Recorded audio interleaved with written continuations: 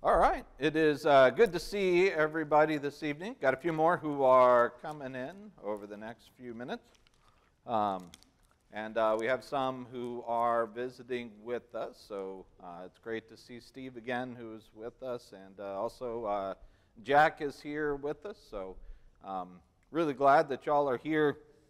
Jack is just here to shut me up. I keep mentioning to him that he should come by and see us on a Wednesday night while we're doing our Hebrews study, and finally he is acquiescing so that he can rake me over the coals next time we get together on this, that, or the other. So we are in Hebrews, and again we are in danger of falling behind.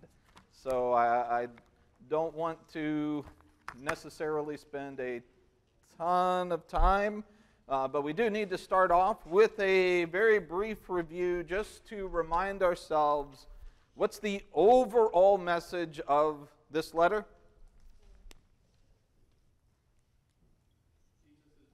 All right, that Jesus is better, yes. Let me nuance it ever so slightly. What is better?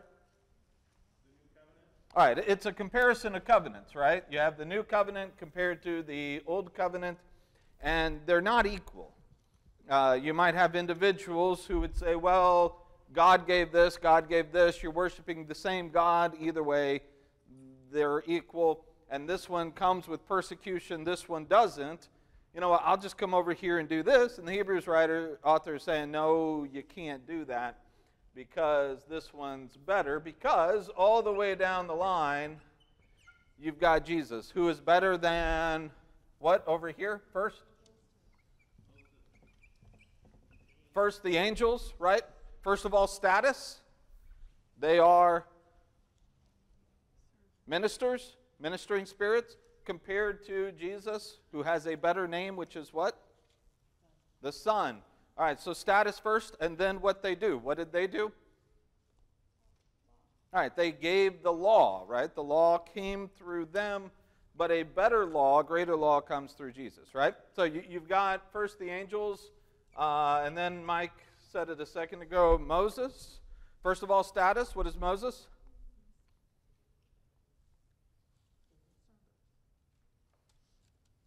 Did somebody mumble like steward? Faithful in all of God's house, right? That's the place where he is. But Jesus is what? He's the owner of the house, right? So greater status. And what did Moses do? Remember, status and then action. What was his action? He led them to a what? He led them to a rest, but Jesus leads to a better rest, right? And so there still remains a rest for the children of God. All right, so you have angels, then Moses, then... All right, then you have Aaron is the point of comparison, and we've been talking about this because over here we compared Aaron and Jesus, but really it's kind of a comparison of Aaron and, all right, Melchizedek. All right, because the Melchizedekian order is the order through which Jesus is. And remember the whole point of it, it's not based on lineage. It's not based on who your daddy is. You don't have it for a certain period of time, then hand it over to the next guy. The forever of your priesthood is wrapped up in you. That's the way it was with Melchizedek. That's the way that it is with Jesus. Comes on to the scene and performs his work until his work is completed, and then he's gone. His priesthood is gone. There's nothing about it that's carrying over. So Jesus, the forever of Jesus' priesthood occurs as long as he continues to maintain the work. This gets us then into, or gets us through chapter 7 into chapter 8. And then, well, I'm trying to think of what needs to be reviewed. But once you get into chapter 8, now we're going to start talking about the actions, right? Aaron as far as the high priesthood goes, Jesus as far as his high priesthood goes. So we've talked about the Aaronic priesthood versus Melchizedekian priesthood. You get into chapter 9, and really chapters 9 and 10, we're there. His entire argument, the polemical section of Hebrews, is building up to this right here. And then he's going to hammer his point home about midway through chapter 10. And then the rest of chapter 10, we're going to start getting into the, now this is why it matters, the so what about this. But his argumentation that Jesus is better is going to culminate in the work of the high priest compared to Jesus' work as high priest. And remember last week I said I want to reiterate this. We're going to start maybe dipping our toes, maybe jumping in and treading water in some of the deeper end of the theological pool. It's okay. I think everybody here is more than capable of understanding and following through with this. Just know that at some parts of this, it's going to get a little bit heady. So just be prepared for that. Know that it's coming. And if you have a question, if you want clarification, take a moment, raise your hand. And you won't be embarrassed by anybody or anything. I won't make a joke of it like I might otherwise. You know, I'll give you free rein today. You can ask a question without my embarrassing you. So is everybody okay with that? All right. I mean, unless you really want to be embarrassed, I suppose. So we've ended chapter 8. Really, last week, we ended chapter 8, and we talked about the idea that a new covenant was spoken where or by whom?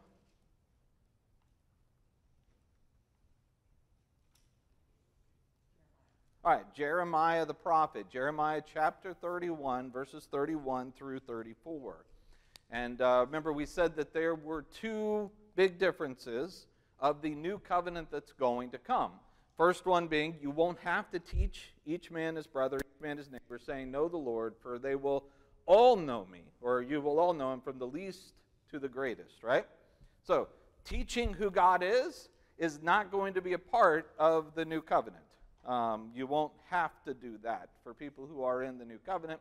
We don't have the time to go down that path and talk about it. Maybe someday in Jeremiah we can. For now, though, we're going to leave that behind because it's the second part that the Hebrews author focuses on. And what is that? What's the second difference?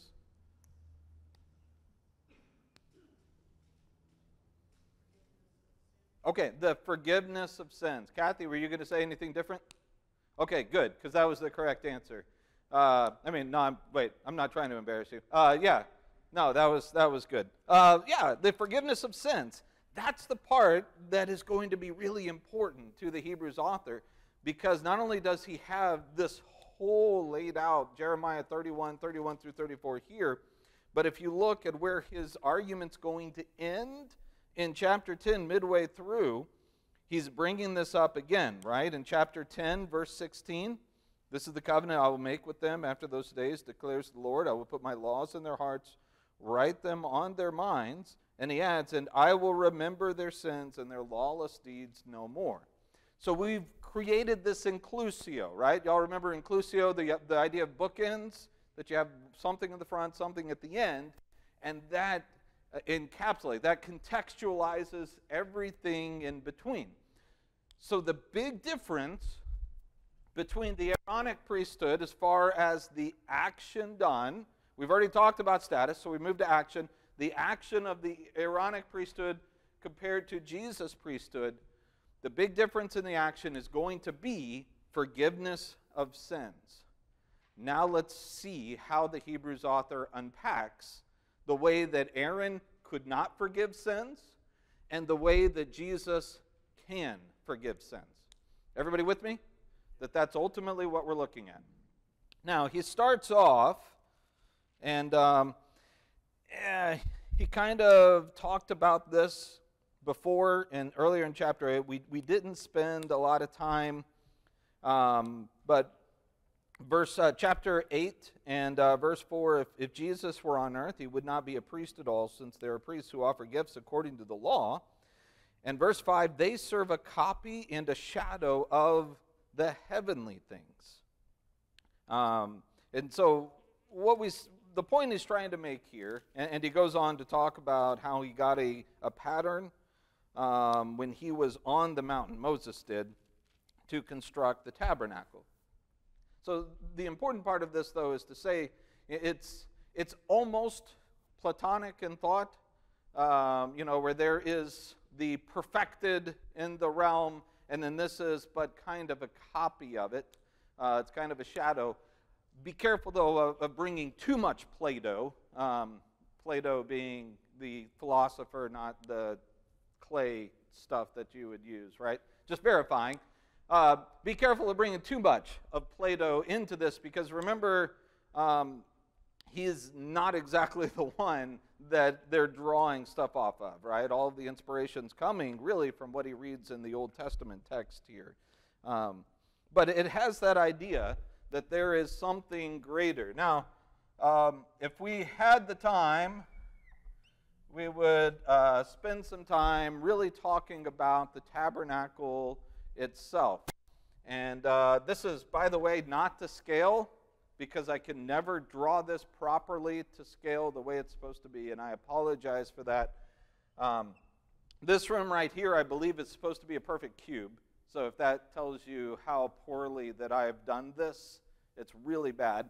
But you have about 2/3 of it here is going to be for this area, and then you have the final third over here for this area. And we always do it like this, don't we? With this, the bigger part on the right. Why do we do that? Oh, okay. All right, that's fair. Because the entrance is east, right? The entrance to the tabernacle is east. And so the entrance is over here. Out here, you have your altar, and then you have your the basin, the cleaning basin, the water basin. On the inside, you have your the table for food. Down here, 1, 2, 3, 4. I think that's it. You have the candlestick, the candelabra, the light source for it. And then in here, what do you have? All right, this is the Ark of the Covenant. And then there is another altar of incense that would be right there. And all of this is kind of set up in such a way that over here, up to this point, really just about anybody who is a Jew can come up to roughly this point. So they can hand their sacrifice over to the priest. Can they go beyond that? No, right? Who can? All right. So, well, the priests, right? The priests would come in here, and this is where the priests operate. The priests do their work. How far can they go? All right. Right here. And Josie just called it the curtain. That's important. The curtain or the veil. And I failed to mention that, but we would talk about that.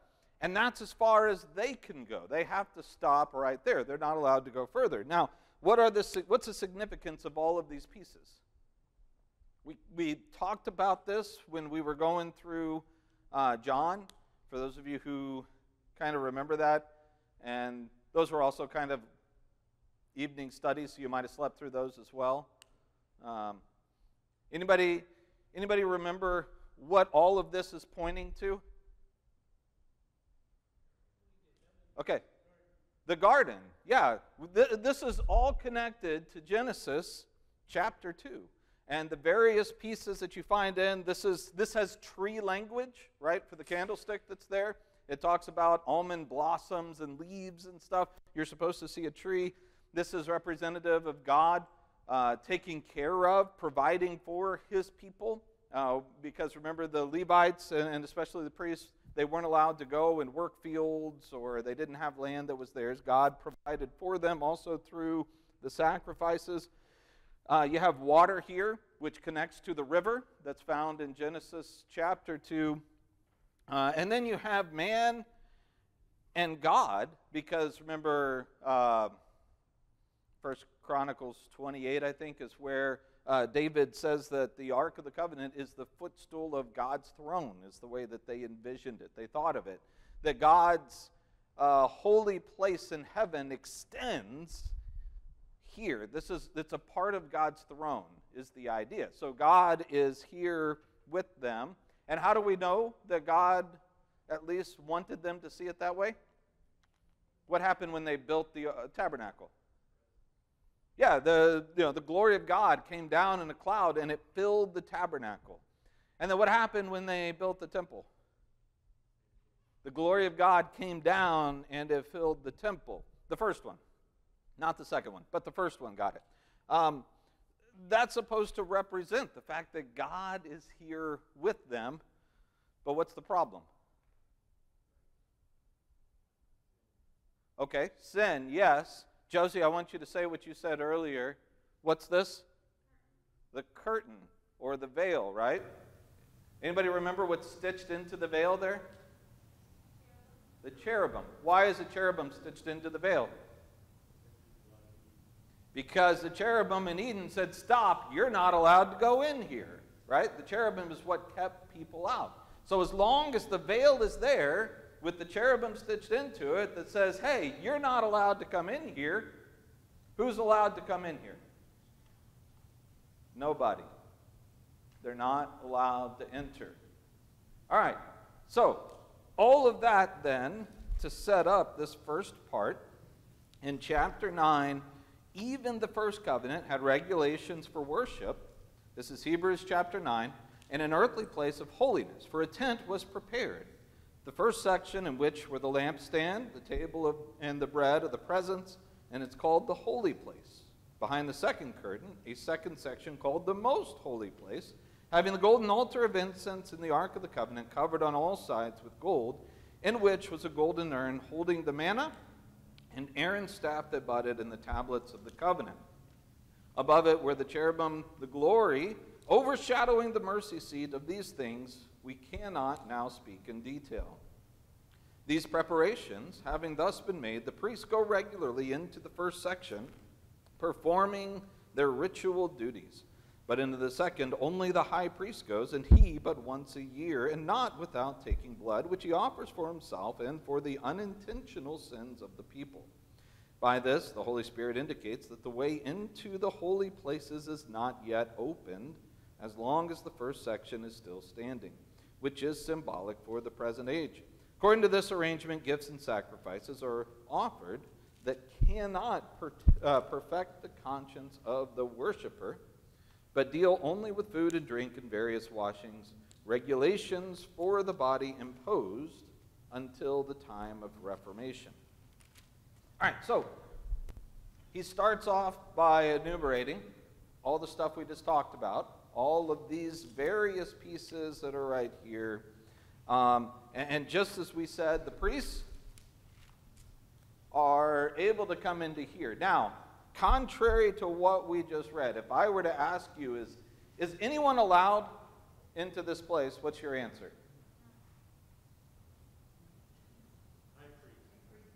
All right, the proper answer is no. Nobody's allowed to enter there. It is off limits. It is verboten. You do not go into this place right here. All right, that's the proper answer. Now, the Hebrews author, because he's making his point, is bringing out the exception, right? He says, okay, there is one time of the year that somebody, and I would even question the wording, is that somebody allowed to enter here? He has to. Josie was shaking her head no, and I'm with her on there. It's not that he's allowed to go in, it's that he's commanded to go in. He has to go in. And there's a difference. We'll talk about that difference in just a little bit as we start talking about Leviticus 16. We're not going to turn there, but we're going to talk kind of about what's going on there because it plays a big role in Hebrews chapters 9 and 10. So, he says this is the way that it was set up. And notice the wording that he gives here. Because right now, remember, he's dealing with Aaron and the limitations of Aaron's priesthood. Right? What is it that Aaron's priesthood could not do? It could not forgive sins. That's the limitation that's set up, right? So, what does he say that it does? Oops, I went back too far. All right, verse 8, according to this arrangement, gifts and sacrifices are offered that cannot perfect the conscience of the worshiper. Now, right there, he's given us his terminology he's going to be using. The conscience deals with what now? Did someone kind of say sins over here? All right, when he talks about cleansing the conscience, he's talking about forgiving sins. He has just set that up by saying, about forgiveness of sins being something that Aaron's priesthood could not do, Jesus' priesthood can. He follows it up now by talking about cleansing the conscience as something that Aaron's priesthood cannot do. So, what we know now is that when you talk about cleansing the conscience, that is equivalent to forgiving sins. Everybody follow that? His train of thought as you go through here. I make a big deal out of it because there's a really important verse coming up that's all about cleansing a conscience, and I want to make sure that we're understanding what he's doing with that. Verse 10, but they deal only with food, drink, various washings, regulations for what?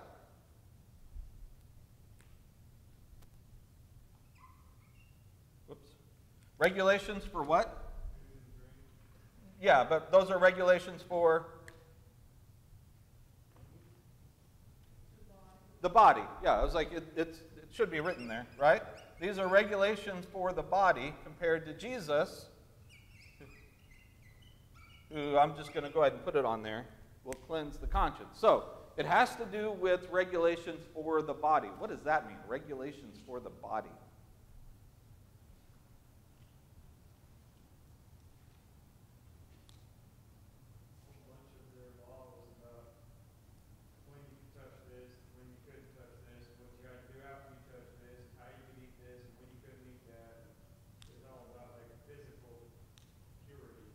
All right, I'm going to try to repeat that back for the folks at home.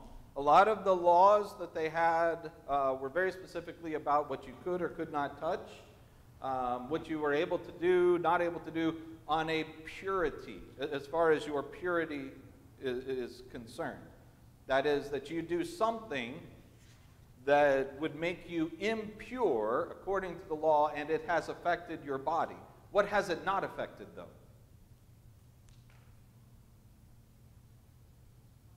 Your conscience, right? How many of y'all had a chance to read that bulletin article that I asked you to take the time to read? Maybe a couple of you? I know. I'm putting y'all on the spot, embarrassing some of y'all, sorry. But I was really hoping that you'd read it because the title of it is When a Sin is Not Sinful, or something to that effect. And the idea, when we say the word sin, immediately, what do we assume? Okay, further. Transgression of the law, but transgression of what law? All right, a transgression of God's moral law. That when it says somebody has sinned, what that means is they have violated in some way God's moral law so that the vertical relationship between man and God has been severed, and they're no longer in a relationship with God. Is that fair? Except that the Old Testament, at least the old law, in the covenant itself, it has things that require a sin offering or a guilt offering, and things that would be considered sinful, that do they necessarily violate your vertical relationship with God? One of those things that requires a guilt or sin offering is having a baby. How many of y'all think that it is against God's moral law and requiring a sacrifice, a sin sacrifice, because you've had a baby? No takers on that one? How do we know that it's okay to have a baby? Okay. One of the very first things that God told man was be fruitful and multiply and fill the earth, right? I think having a baby is part of that. So if that is the case, then is there anything inherently sinful about God's moral law as far as in regards to having a baby? No, if you have a baby, you don't violate this.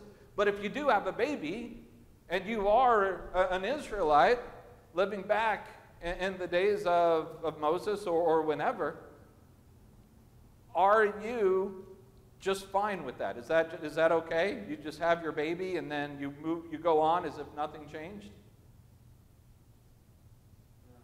No, you have to offer a certain sacrifice. You have to wait a certain amount of time. You have to go through various purification rites, right? It's the same thing when a woman is on her menstruation. There are various things that have to be done in order to purify herself once again. If you touch a corpse, remember the whole in Numbers, 19, I think? If you happen to touch a corpse, there's a certain procedure that has to be done. And is it wrong to touch a corpse? No, unless you're a priest. And even then, you're allowed certain ones that you can.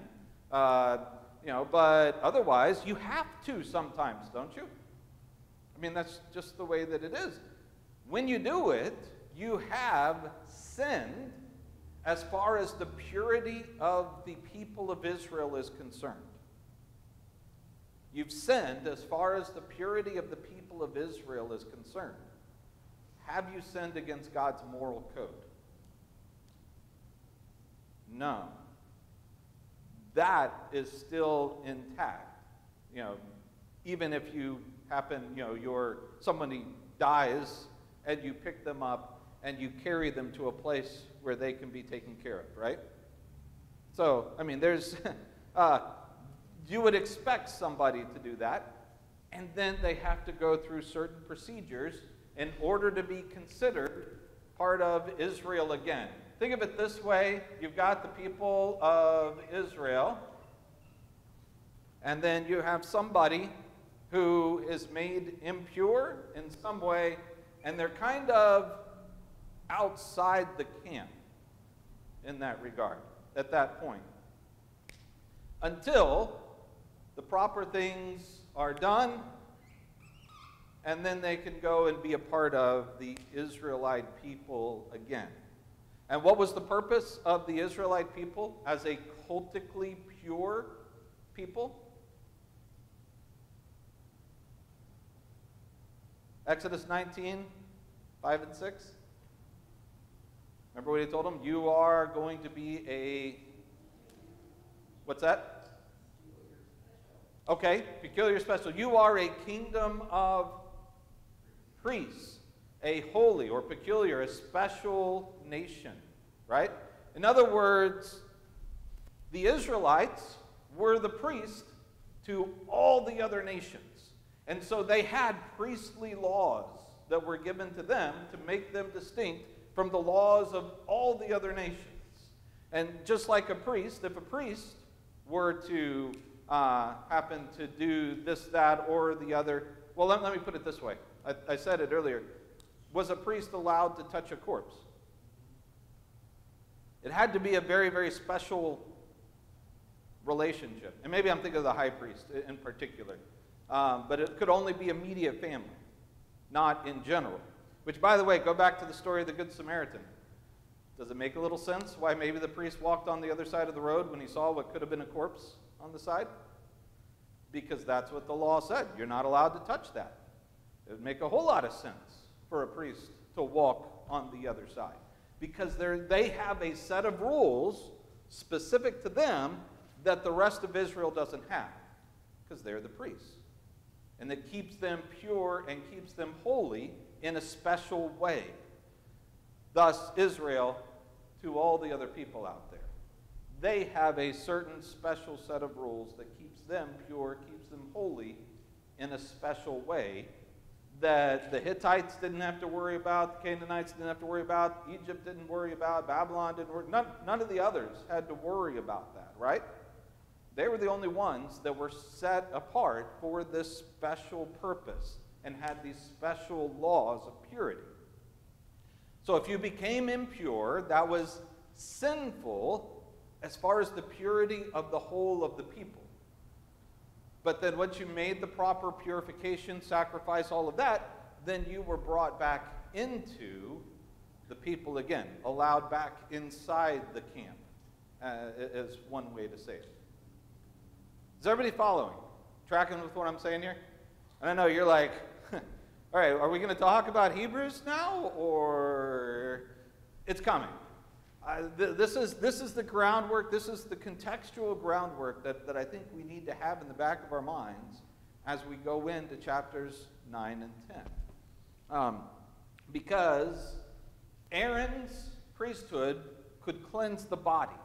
That is, it could make you holy again as a person of Israel. It could bring you, these sacrifices were meant to take people who had become impure and make them pure once again. It could not cleanse the conscience. Does everybody see that? That's ultimately what he's saying right here by this. So that's why verse 11 is important. When Christ appeared as a high priest of the good things that have come, and then through a greater and more perfect tent, one not made with hands, that is not of this creation, he entered once for all into the holy places, not by the means of the blood of goats and calves, but by the means of his own blood, thus securing an eternal redemption. For if the blood of bulls and goats and the sprinkling of defiled persons with the ashes of a heifer sanctify for the purification of the flesh, how much more will the blood of Christ, who through the eternal Spirit offered himself without blemish to God, purify our conscience from dead works to serve the living God? Therefore, he is the mediator of a new covenant, so that those who are called may receive the promised eternal inheritance, since a death has occurred that redeems them from the transgressions committed under the first covenant. All right. So some of this we are going to fly through. Don't worry. We're not going to go this slowly through all of this. We just don't have the time to. But some of this is really important for us to get through, especially there through verse 14, because so much of his argument hinges on this. When Christ appeared, it says that he, the good things come, then through the greater and more perfect tent, not made with hands, that is not of this creation, he entered once for all into the holy places. What is that talking about? What is that tent?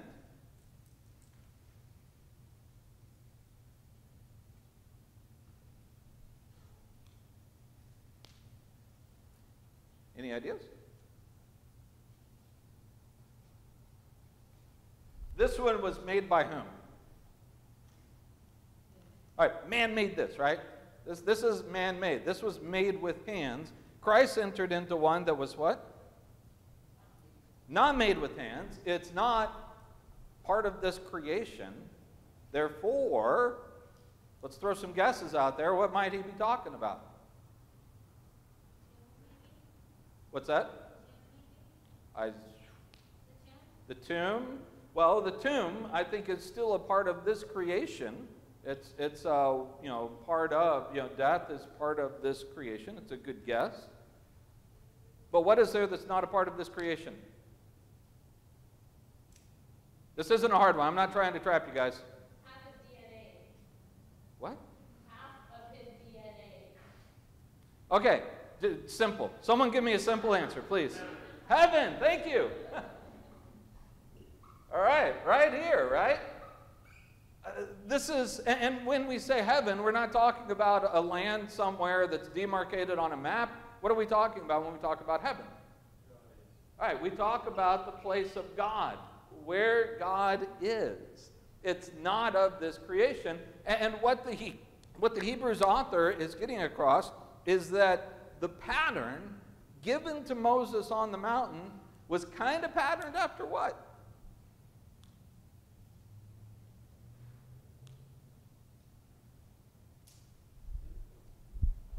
Heaven, right? Am I losing you guys? Okay. All right, well, let me take another track at this then. He is saying that this is what God gave to Moses on the mountain. And he said, get your boys together and build this thing, right? And that's what happens in Exodus. They build this. Where did this idea come from? God gave him this, the Hebrews author is saying, blueprints, a pattern, based off of something else. And he says that that something else is the actual place where God resides. That that's the real one, that this is just kind of a copy of. You know, and yeah, you don't really hear much about these anymore, but some of y'all, this is going to be wasted on. I get that, that's fine. So y'all just be young, whatever. But y'all know what a facsimile is, right? You know, how many of y'all had to actually send and receive faxes multiple times? And it'd go back. And what happened, like if you were signing documents for a house, what happened every time that got faxed over there, then back to you, then back, then back? It got bad. Like really, you get to the point where you're like, I really hope this says what they say it says, because I can't read this. I'm just signing. I'm so tired of this at 1 o'clock in the morning going back and forth. I'll sign anything to get this over with, right? I mean, you get this. That's what it is. It's a bad copy. It's based off of, but it's nowhere near what the original intent or what the original is. And that's kind of the idea that God says, yeah, heaven is kind of this, but this is a really, really bad version of it, just enough so that you know the idea. And so, let's see here. He entered into this one, into the holy places, not by the means of blood of goats and calves, but by means of his own blood, thus securing an eternal redemption. For if the blood of bulls and goats and the sprinkling of defiled persons with the ashes of a heifer sanctify for the purification of the flesh. Let's talk about that. The Hebrews author, he likes to assume things. He assumes that he's talking to people who know their Bibles really, really well. Which is why the whole Melchizedek thing is actually kind of humorous, and why I said I don't think he really thought they didn't know who Melchizedek was. You know, that was just part of his rhetorical strategy to get where he was going. He assumes that you know that all he has to do is talk about the sprinkling. Let's see, how did he word this here? Sprinkling of defiled persons with the ashes of a heifer. What is that all about? That chime was early.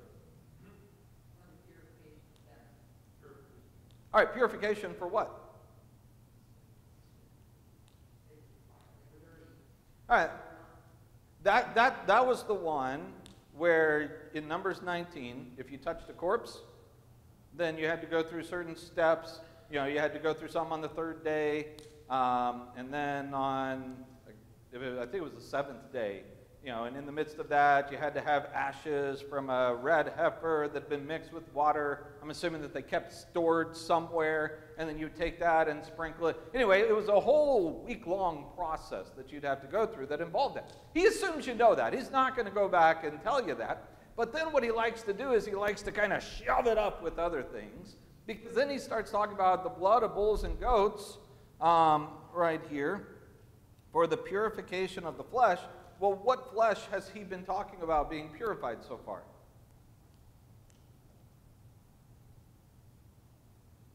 So far, he's only given, I think, one example of someone who had to shed blood for himself. The high priest on the, what day? All right, Day of Atonement, Leviticus chapter 16. So what he's doing, and by the way, he's not done yet. We don't have time to go into it tonight. We'll get to it next week. But he's also going to tack in and say, oh yeah, by the way, Exodus 24, where they sprinkled the blood on the people and on the altar, except he's not going to say altar, he's going to say book. But he's like, throw that in there too. Why not? Let's just, you know, compile all of these different examples of times where blood was sprinkled, where blood was applied in these various ways. You had the sprinkling of the blood, Leviticus 16, sprinkling of the ashes of a heifer. or all of that in Numbers 19, the sprinkling of the blood in Exodus chapter 24 when they entered into a covenant, all of that together, he's going to say, I'm just going to kind of treat that as one thing. And you'll get it. You'll know. And unless you take the time for us to parse it out, like, well, do we? It takes us a little bit more to fill in the gaps that they would have clearly understood.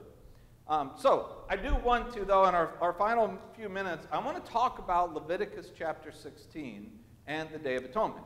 Now, we don't have time to flip over there and go all the way through that, but that was the only day that anybody would what?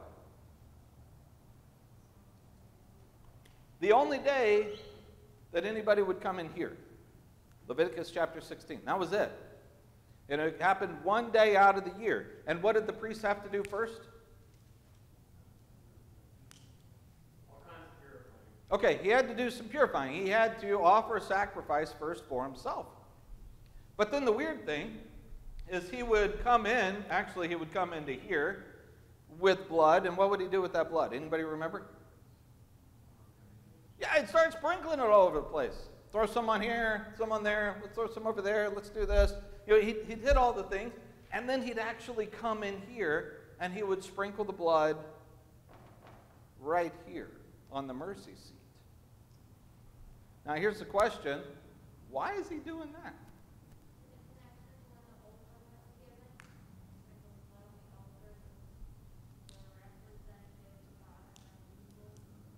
All right, so the question is it representative of when the blood was sprinkled on the altar and on the people, referring to Exodus 24 when the covenant was given?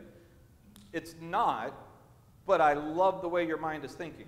And so does the Hebrews author, because you're doing exactly what he does, and you're taking these pieces and you're connecting them together. So I love where you're going, but staying strictly in Leviticus chapter 16, and I mean, just go on down just a little bit. Verse 22, what does he say about blood? Well, maybe not verse 22. Hold on. Yeah, verse 22. Indeed, under the law, what? Everything is purified.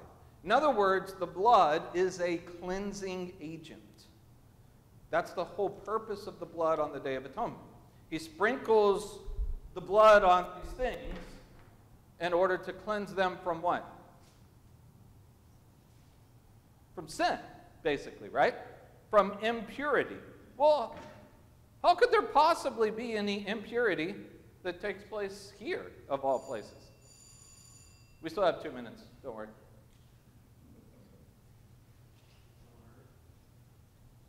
Yeah, basically. Kelly said because it's on earth. Consider this for just a second. Let me use this illustration. So I've still got about 1.5 minutes, just so you know. So I'm going by the red clock. So, not because I'm going to need it. I'm going to use this illustration. I use it a lot. When I was in high school, I bet people thought that I smoked. I think they probably did. Because in my junior year, I would hop into the cab of a truck, and 2 buddies of mine, I'd sit between them. And as soon as we started going, I lived like a minute from the school, but it took us 20 minutes to get there because we'd cruise around and stop at the store or whatever, get donuts. Anyway, they would light up cigarettes and they would smoke the entire time. Well, what do you think happens when I get out of the cab of that truck and I start walking around the halls of the high school? I bet people thought I smoked. I never smoked a single cigarette the entire time. I've never done it before. But people probably assume that I did. Well, that's not fair, is it? How did it get on me? Because I was around it. I put myself in the midst of it. And in a sense, that's exactly what's happened here. This has been placed in the midst of a people who sin, in the midst of a people who are impure, and impurities abound. And every year, they need to come in and cleanse this. And then they get a couple goats, remember? And they take one of the goats, they offer, and the other one, they kind of put all the unintentional sins of the people for the year, they stick it on his head, and they send it outside the camp and send it away And therefore, for just this moment, things are nice and perfect until what happens? Until sin enters again. The job's not finished. It has to keep going again and again and again. Now, somebody remember for me next week, because I'm probably going to forget. You're going to ask this question, why is the high priest not allowed to go in here?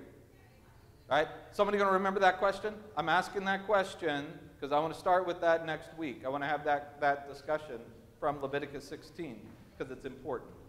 All right, but I won't remember. Thanks a lot, guys. We got to cut it there. Now I'm about a minute over, so sorry, Richard. But yeah, thanks a lot.